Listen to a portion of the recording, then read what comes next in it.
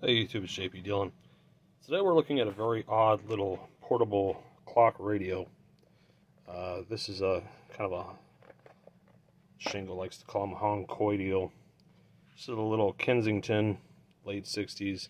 The clock portion is wind up. The AM radio is transistorized. It was a weird little acquisition I decided to pick up, so we're going to see if it's a really quick fix or if it's something that's a little bit scarier than that. So just taking a look at this thing, it unfolds here from the case, and it's held on by leather or fake leather, so that's going to be a little bit trickier. And you can see the lovely battery compartment hold down here, the crusty 9-volt battery. I'm sure that's done wonders for the circuit board inside. So let me peel this up. It doesn't look like there's been any scary intrusion of battery acid, so that's good. So let's just let's put a battery in it and see what it does.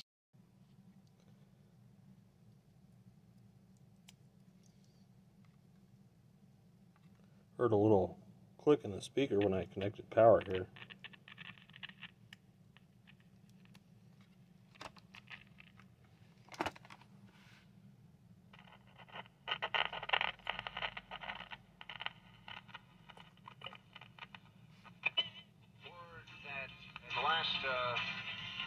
Couple hours, I think. That's wide open. Griner,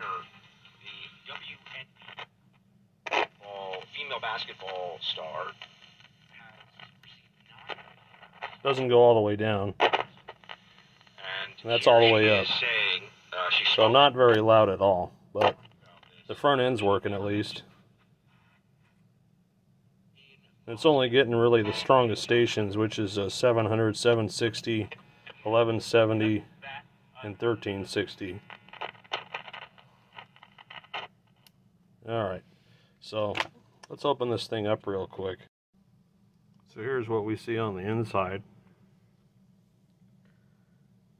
These, if you watch any of Shingle 066's videos, these green Sanyo capacitors are almost always dead. Almost always. But this thing's pretty much what I'd expect it is.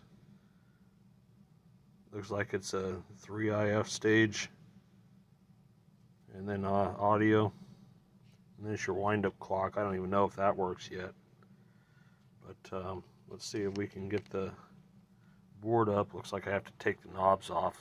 Interesting about this is that these knobs don't just pull off. There are set screws in each one, and I didn't figure that out until I accidentally got the channel plate loose, and then I said, oh, there's a screw underneath there, and one's a Phillips and that one's a flathead, so you got to be careful when you're taking this out that you don't destroy the knobs prying them off. Once you unscrew them, they come out real easy. It looks like we also have to take that green wire loose to the automatic switch. And all that is an alarm, and there's a little physical switch inside of here that when the alarm triggers, it applies power to the radio, and that's your alarm clock. So let's unsolder this green wire and then pull the board up and do some quick tests.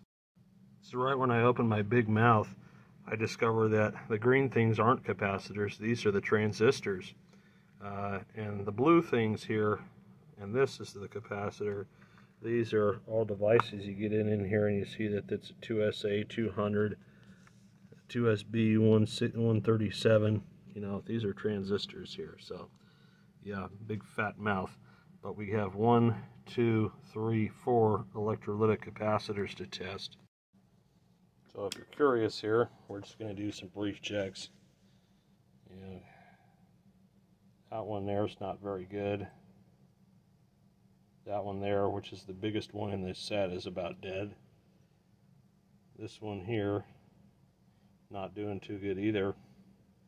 And then the last one over here is absolutely, yeah, oh, let's get a good connection on it here. Come on.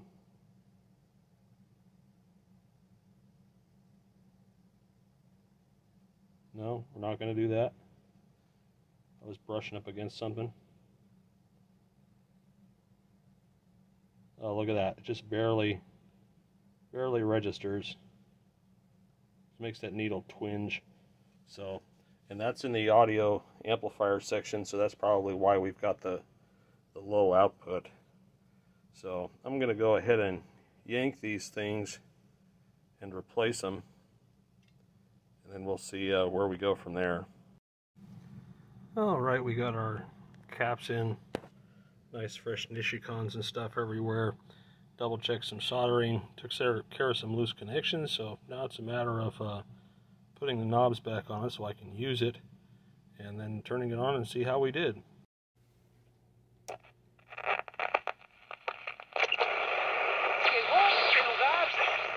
going to affect every small business.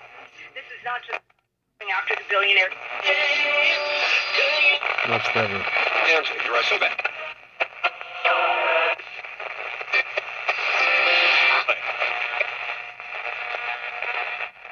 By their retirement money. It takes about 2 weeks. It's totally legal. Alright, all fixed up and working now.